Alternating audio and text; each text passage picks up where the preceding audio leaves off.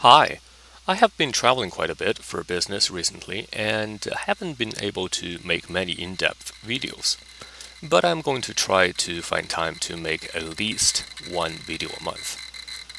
That said, the reason I mentioned traveling is because I had to go through airport security a lot, and a few of my colleagues were wondering if the airport security x-rays would do any harm to electronics, specifically the EEPROMs and EEPROMs inside the devices. And also, you might have seen it from many sources that flying at 30,000 feet, you will receive a dose of somewhere between 3 and 5 microsieverts per hour, or roughly 20 to 50 times the radiation you would receive at sea level. And is this radiation level safe for electronic devices? The short answer is a resounding yes.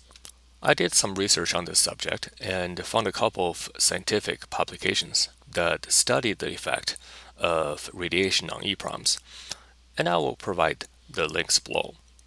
In one of the publications, it was observed that CMOS programmable ROM was erased after a dose of 380 gray, which is 380 sieverts in equivalent dose, which is about 50 times the fatal dose for a human being. The radiation source used in this study was an electron accelerator. And in another study, a cobalt 60 gamma ray radiation source was used. And it took 116 kilorad, which is about 1160 gray or 1160 sieverts to erase the EEPROMs in the experiments. Although the study didn't include any flash devices, the basic operating principles for all these non-volatile memories are quite similar, which utilize floating gate transistors. So we kind of get an idea of how much radiation is needed to totally erase the information stored in your electronic devices. Of course, the exact doses needed to erase a specific type of non-volatile memory depends on a lot of factors. For instance, the feature size of the lithography, which affects how much charge the floating gate can hold, and whether the flash device is a single level cell, multi-level cell, so on and so forth. But the ballpark is that it takes many times the lethal dose to erase the content in your solid state storage. And to put those numbers into perspective, I placed a EEPROM like this one along with a piece of uranium ore that I had in my collection. And I put them together for about 2 months and to see if there's any impact to the data that we can read out.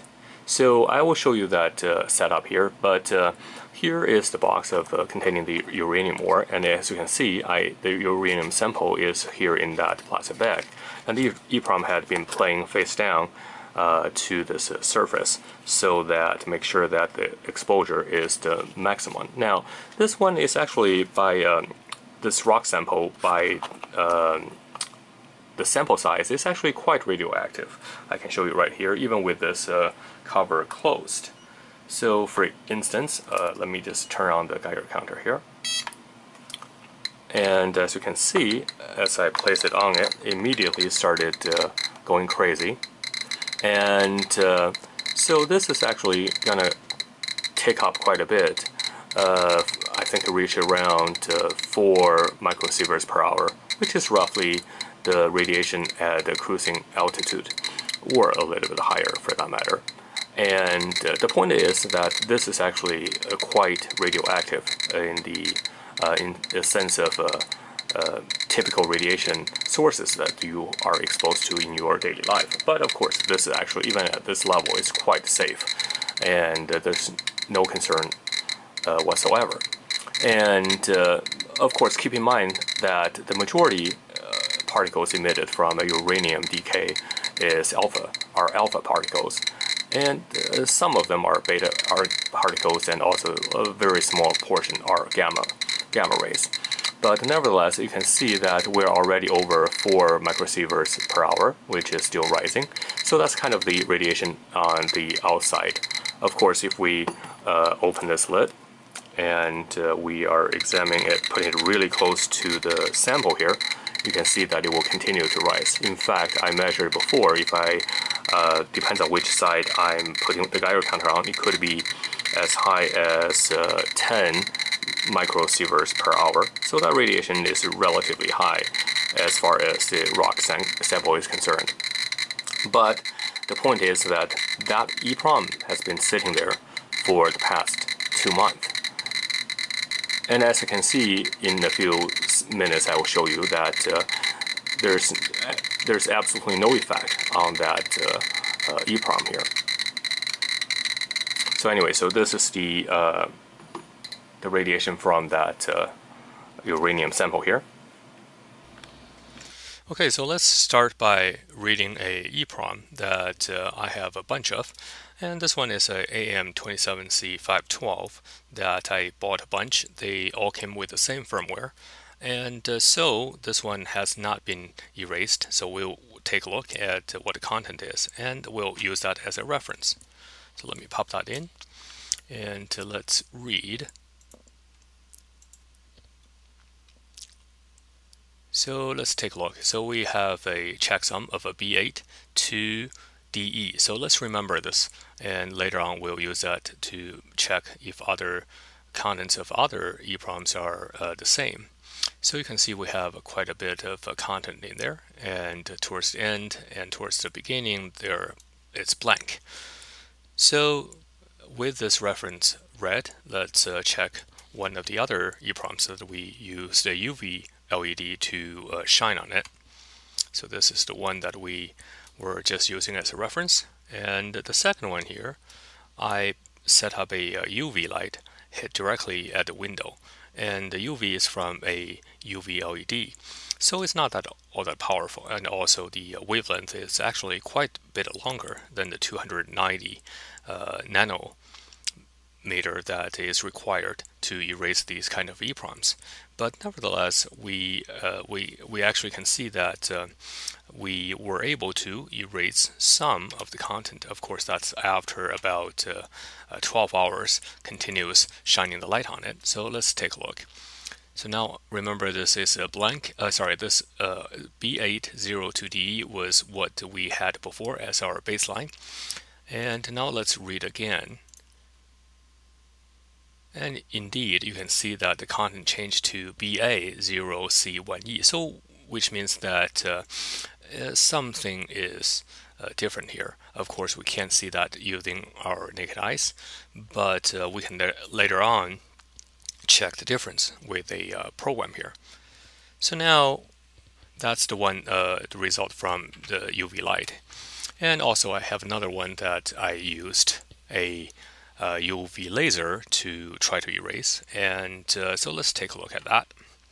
And this one I had the laser on for about I think about a few hours, and I had to use an external power supply because the battery would not last that long. So let's take a look, and nope, as you can see it's B802D, so this one did not get erased.